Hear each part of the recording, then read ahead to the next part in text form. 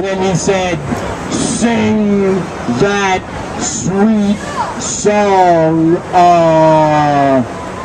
again.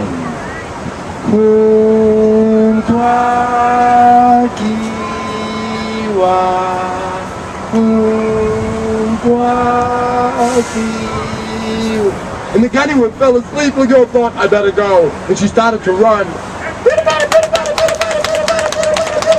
The gunnywig woke up. Honka-cha! Honka-cha! Honka-cha! And he said, what did he say? Say it with me. Little girl, why for you move? Little girl said, I know move. Then he looked at that little girl. He said, sing that sweet song.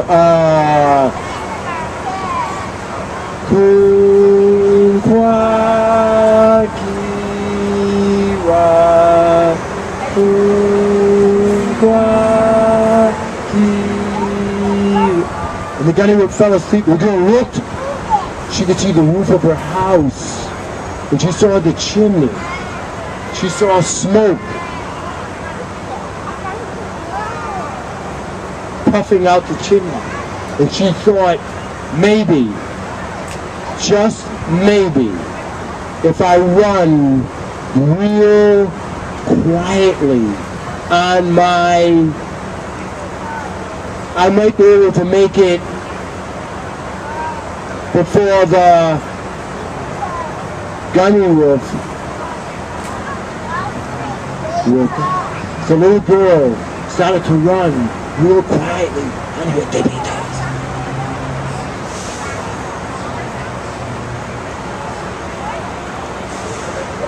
And then she picked the pace up a little bit. She got around the first bend in the road. She started to run a little faster. She got around the next bend in the road and she picked the pace up a little bit. She got around the next bend in the road. She started to run a little faster. She got around the last bend in the road and she was into her running mode. She ran, all the way up to that gate. She opened that gate, and that gate had 3 old, rusty hinges on it. And when she opened that gate, it sounded like... And she closed the gate. And she ran across the yard, over to the house. And she opened that door, and the door had 3 old, rusty hinges on it. And when she opened up that door, it sounded like... And she closed the door. And she made a mental note about WD-40. And she ran into the house and she sat in a big soft chair, picked up a nice picture book, and read for a while, and she fell asleep. And then the gunnywig woke up and looked around and said, "Whoa, whoa, my gosh, I'm almost outside the forest. I better go deep into the woods where I'm the safest." And he looked on the ground, and what do you think he saw on the ground all around him? Flowers, yeah. He saw flowers. And the gunnywig said, "Oh, I think I'll take these flowers home to my wife." Because the wolf has a wife in the woods too. And he picked those flowers up and he started walking home. And do you know what song he sang as he walked home?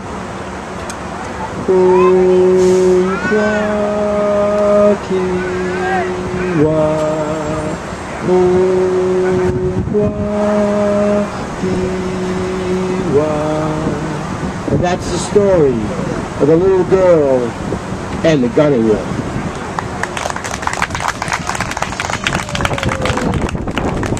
Thank you all very much for coming out to this park on this beautiful day. What a breeze. I hope you stay in the shade today. And I hope this breeze follows you wherever you go today. Now, before I let you go, I want to there's some poetry that needs to be heard, and all poetry needs to be read aloud. Maybe some of my friends have some of the books of this particular poet. His name is Shel Silverstein, and I know your parents and your grandparents know about Shel Silverstein, and it's so important to read aloud to the children and have them read aloud, especially poems. And Shel Silverstein wrote this poem, one of my favorite poems that he wrote. I'd like you to repeat after me, okay? I will not play at tug-of-war. I'd rather play at hug-of-war, where everyone hugs instead of tugs, where everyone giggles and rolls on the rug, and everyone cuddles and everyone grins, and everyone kisses and everyone wins. Thank you all for coming out, and thanks to all of the organizers of this wonderful gathering. And it's nice seeing my young friends in the school over there on Westminster Street. Yeah, I have to come visit you again. Thank you all very much.